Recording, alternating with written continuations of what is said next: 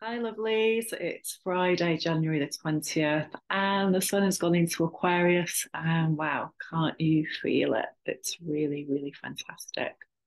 So, today we're on Blue Cosmic Hand, which is the final blue in the blue. And over the last 13 days, how have we been shaping our destiny through using healing tools, giving us a bigger picture awareness of what is appertaining. I haven't used that word for ages. What is appertaining? What is shifting? How we're getting different downloads. It's such an exciting time. And tomorrow we begin Yellow Star, and it's a new moon. And I've been listening to lots of different astrology over the past few days, different perceptions. It's going to be so huge tomorrow. So excited, doing the workshop, and really doing these workshops gets me so focused on my own intentions and dreams. Lots of exciting things happening for me right now as to creating new beginnings. And I can recognize going back to the shift just before I moved to Glastonbury. Excuse me, it's the same energy that's coming through. And it's been a very, very challenging 13-year cycle. So this was 2021 for me. Last year, in my birthday, I started a new 13-year cycle in Yellow Human. So seeing manifestation of my journey thus far. And wow, be careful what you wish for when you focus on opening your heart. Radically different place I am in right now. And at this time on the planet, everyone's journey is challenging, everyone's journey, because we are peeling off these layers of out of date code, out of date persona, and ancestral storyline. So, super intense things coming through, and noticing the shift in us. So, again, a big picture overlook as to, wow, how far have I come? And great to write these points down. Look at where you were back in 2010. What was happening for you back then? Look how far your behavior has changed, your circle has changed, your influence has changed.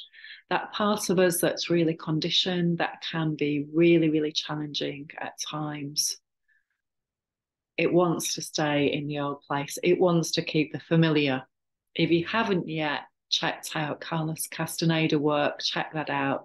He talks about the petty tyrant and how this gives us fuel for the fire of change, the burn off.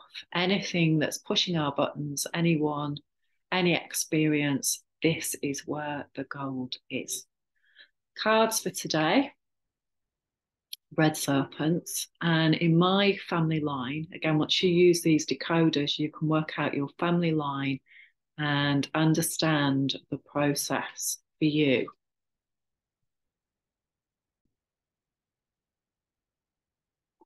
So red serpent is, I've talked about in the last video, is a 52-day cycle in the blue castle.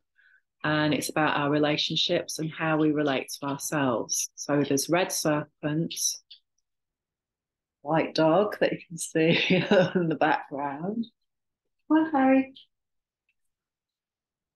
And he's part of this tribe as well. Blue eagle and yellow sun. And so this is the blood group around ancestral patterns, waking up to how we relate, our Kundalini. That's my mum, and she's in my 13-day process of Blue Storm.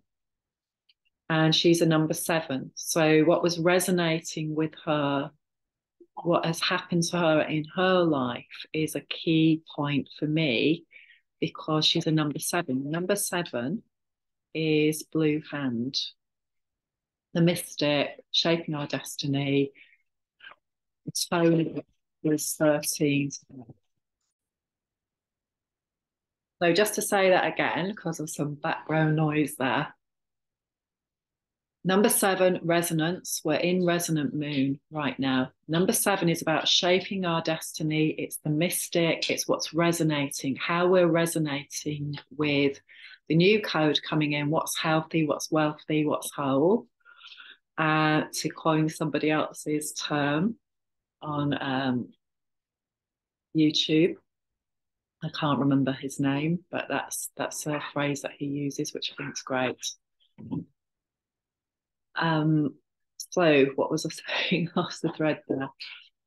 Cosmic Day, the 13th tone of Blue Hand, and we're in the final blue in the green castle. So again, coming into what's resonating. So for my mum, she's brought this awareness. I've been in other relationships with serpents as well, and that's shown big events, big history, big awakening. Red energy is very strong. If you're a red, it's a very powerful energy. And again, you can combine signs to see what you co-create together. So that's very interesting as well. You can add the numbers together. And I'm doing that for my workshop, which I'd already done. And now we've got a new person joining, and I love that on a cosmic day. That's great. So back to my tribe. So red serpent, my mum. White dog. Again, I've had lots of different relationships with different white dogs in my life. And one of the most profound is the father of my children. He's a white cosmic dog, the epicenter of the Zolkin. And so he helped me see and refine things that had come to my attention in my relationship with my mum. And that's still very much ongoing, still lots of new learning coming in around that. Because as we heal and as we move forwards on our trajectory of Aquarius, solution focused, releasing emotional stories, releasing ancestral stories and behaviors, changing our belief systems. This is so important to resonate with the galactic sun, to resonate with what's healthy, wealthy, whole, and the new story that's coming in for humanity right now. That's, again, so powerful.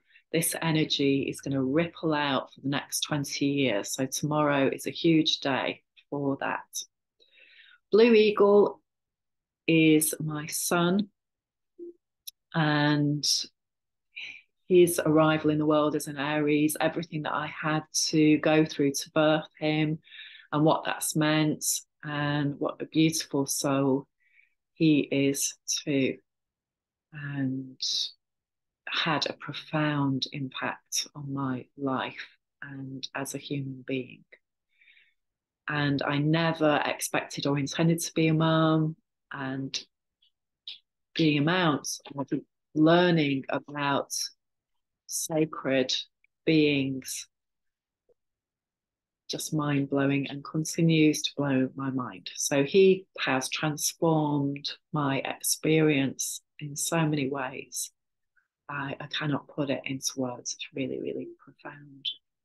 And yellow sun, Harry is a yellow sun, my white dog friend, well, grey dog he is. Again, he's bringing such amazing learning every day.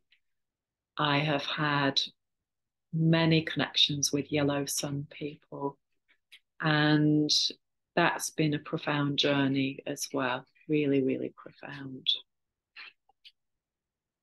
So today it's reflecting on our journey so far. For me in particular, if you are at the end of a 13-year cycle in blue, or indeed at the end of any cycle now and starting a new one, if you're in a year one, it's a really good time today to sit back and think, wow, look where I've been, look where I've traveled, look at my journey, and how have I released and gone through to the next level. So cruelty is key in the human being journey, especially right now on the planet. We're seeing this in a whole new light. And this is so key, Nine of Swords, about what thought processes, what belief systems do we have for this to be manifest in our life as well? And how do we heal it and set ourselves free? So these cards are great for that. So we've got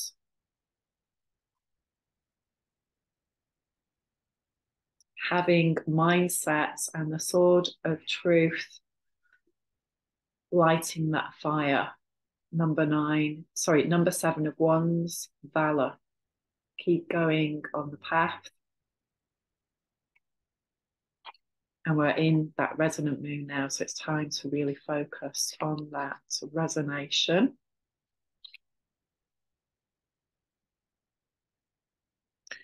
So again, 6 of Wands, victory. We're moving forward.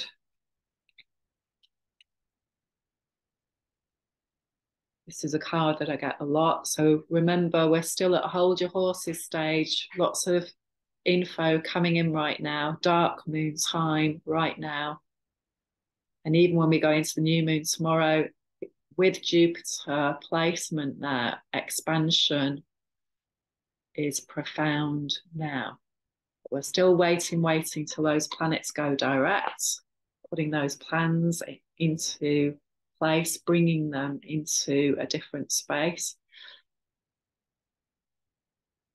And again, this is such a powerful card. Number 5, how we let our higher self, our angelic angel being on board, our goddess energy that's coming into balance, shine through now.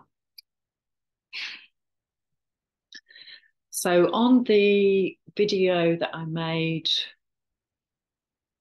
this week, I can't remember which one it was because I've made a few, I did talk about the 29th degree of Capricorn, and I thought it was today, which it may have been, depending on where you are in the world, it may have been early hours. I haven't done a chart on this, so I don't know exactly.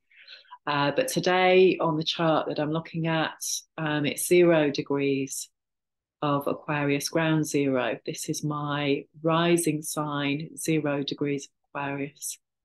And coming into that ground zero place of creating new boundaries, new themes, new storylines, that feels so powerful now.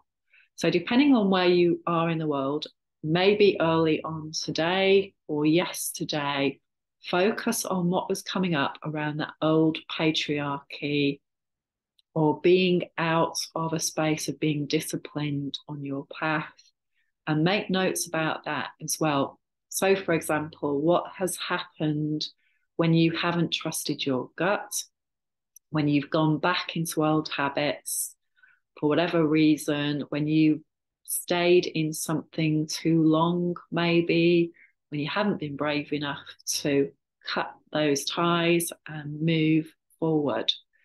And this is such a tricky thing to do at times. I feel it certainly is for me in certain areas.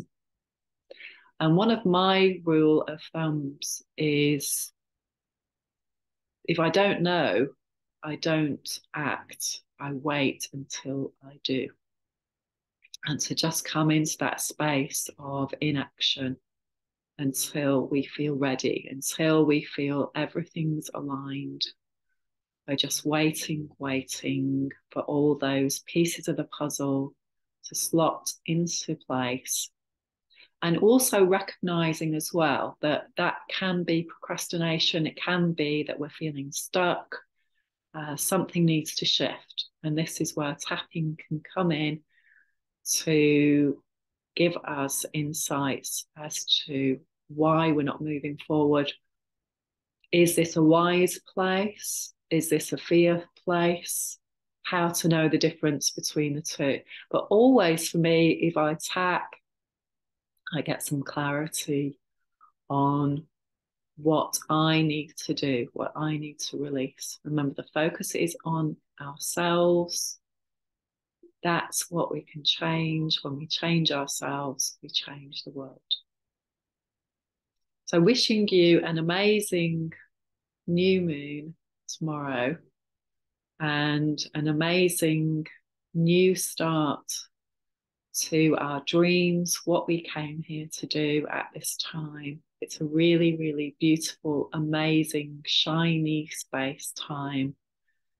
So think about what your plans are and tune in to feel what makes you excited, what makes you feel switched on, in alignment, resonating with that wonderful light energy. Lots of love. See you on the other side.